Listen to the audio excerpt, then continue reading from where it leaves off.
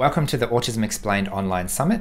In this session, our topic is Let the Fingers Do the Talking, a non-speaking panel discussion with Tim Chan, Lucy Blackman, Andrew Bloomfield, and Grant Blasko. So this session is a little bit different to all the others since all our panelists communicate their words by typing rather than speaking.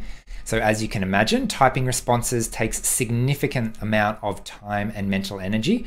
So to facilitate their contribution, instead of a live interview, I've asked them questions in advance and compiled their responses into this video. I want everyone to know that even though people like me cannot speak, we do have a voice that needs to be heard. We want to have the same rights just like anyone else would have. Give us a chance and we will open doors for you about what it is like being in our world. Not being able to talk in a world of talkers is very stressful. The most important takeaway is that there are many strategies for supporting communication, but it all starts with presuming that every student can learn to communicate.